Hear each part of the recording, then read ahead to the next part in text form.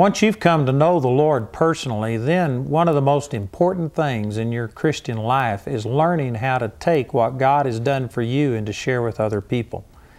The reason that God has left us here on this earth, one of the primary reasons, is so that we can be a blessing to other people. And so as you start reaching out to other people, how do you know when God is leading you towards a person?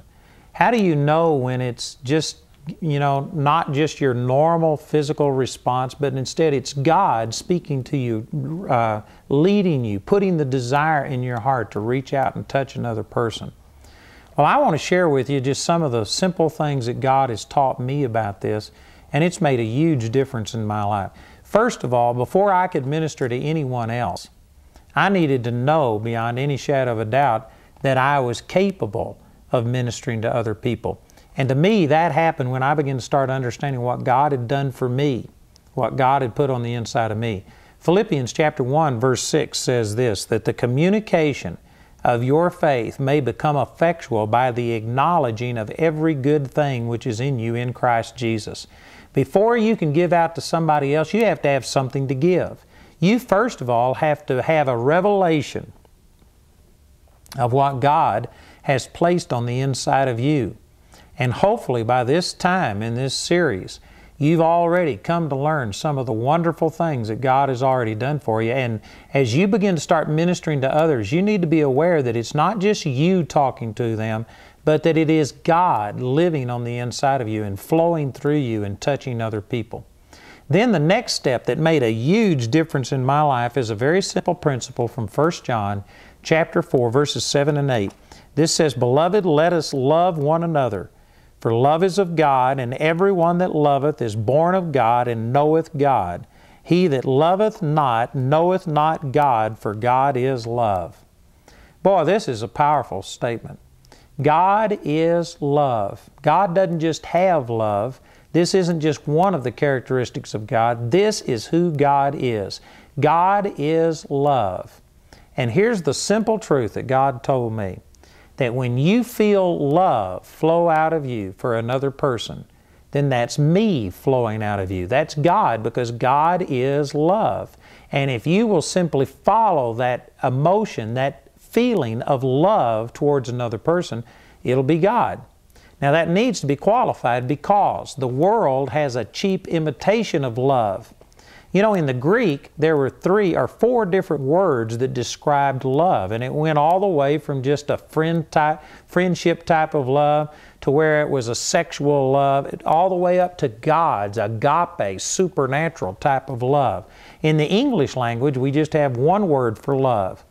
We say, I love my wife, and I love my dog, and I love ice cream, all in the same breath nearly. And hopefully there's a huge difference between the way you love your dog and the way you love your wife. But in the English language, it's not always expressed. But I'm talking about a God kind of love, not a sensual type of thing.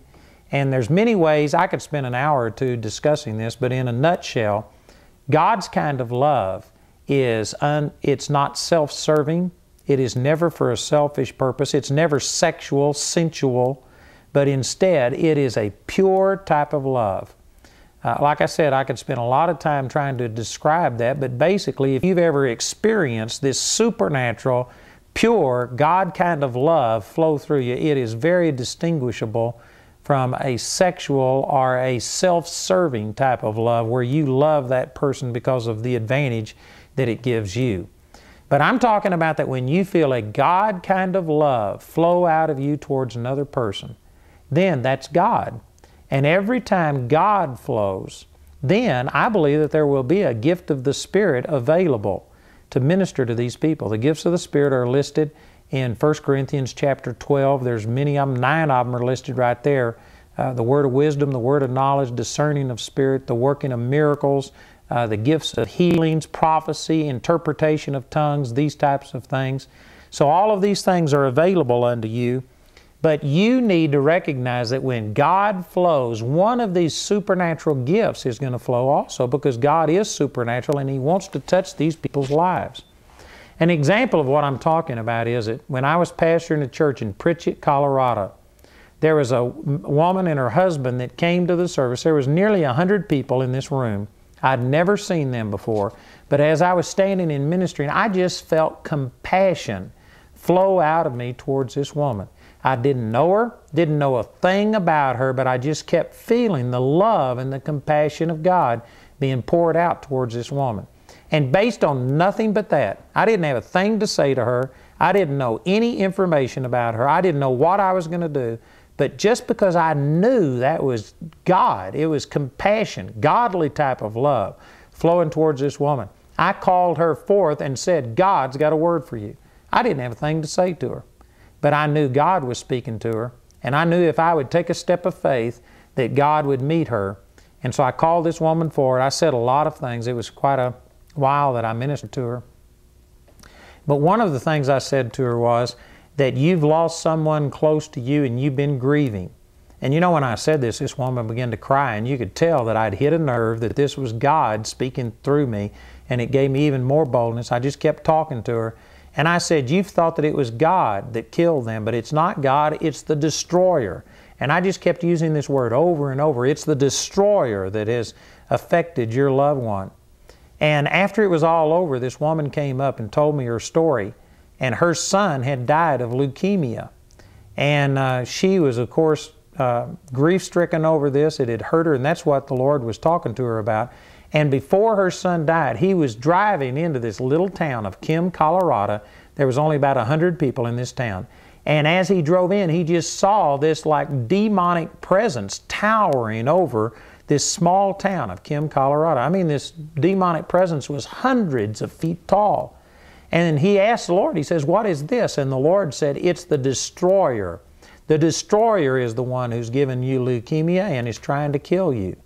Now, their theology was such that they thought it was God that put this sickness on them. But God was trying to show him that it was not God, it was the destroyer, this demonic power. He told that story to his mother, but they just weren't able to recover. They didn't have the foundation. The boy went ahead and died. And she was grieving, thinking that maybe God had done this to her son. But through that prophecy, through me calling her out, she not only got comfort, but she got revelation that God wasn't the one who killed her son. Satan had done it. She got rid of her anger and unforgiveness towards God for allowing this to happen, and she was able to go on, and it made a huge difference in her life. And all of that started because I felt love, God kind of compassion, go out towards her.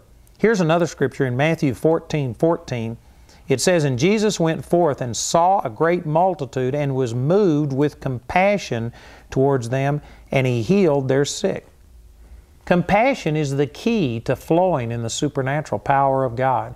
If you want to minister to other people, ask God to give you a love for other people. Ask God to start loving other people through you. And then when you feel that compassion flow, all you got to do is just follow it up. I've done this before when I just was praying and all of a sudden I felt a compassion for somebody. I didn't know anything to say, but I'd just call them up and say, I just want you to know that I was praying and God put you on my heart. And I just felt the love of God for you. And many, many, many times I've had those people say, boy, this was God. I remember once a person who was actually instrumental in getting me started in ministry. I hadn't seen them in 10 years. But I just felt a compassion for them one day, and I had to find them because the number that I had for them didn't work. I kept calling around until I got the woman's parents' number. I was going to call and ask them where she was, and she answered the phone. And when I told her who it was, she hung up. And I thought, well, that didn't go very good. And I was just sitting at my desk waiting, and in a few minutes she called back, and she apologized, and she said, we've lost everything. We lost our house today. Our house was repossessed, and I was so bitter and angry. I was saying, God, if there is a God, why doesn't somebody minister to us? Why doesn't somebody call us? Even though we aren't in our house anymore, you know where we are. Somebody could find us. And at that exact moment, I called. You know why? Because I just felt compassion. And that's God. Many of you feel compassion for people, but sometimes you dismiss it as, oh, I wonder what's happening with so-and-so, and you don't think about it. I want you to realize that this is what I call the divine flow. When you feel godly love and compassion flow out of you for someone else, that's God flowing out of you towards that person, and He's always got something supernatural that He's wanting to do in their life. And so I encourage you to just let this compassion, it's already there. If you're born again, you do have the love of Christ on the inside of you. And it's just a matter of quieting yourself and getting to where you aren't thinking about yourself, but you start thinking about someone else. And then when you start feeling this compassion flow, follow it, and God will use that divine flow to flow through you and touch other people's lives.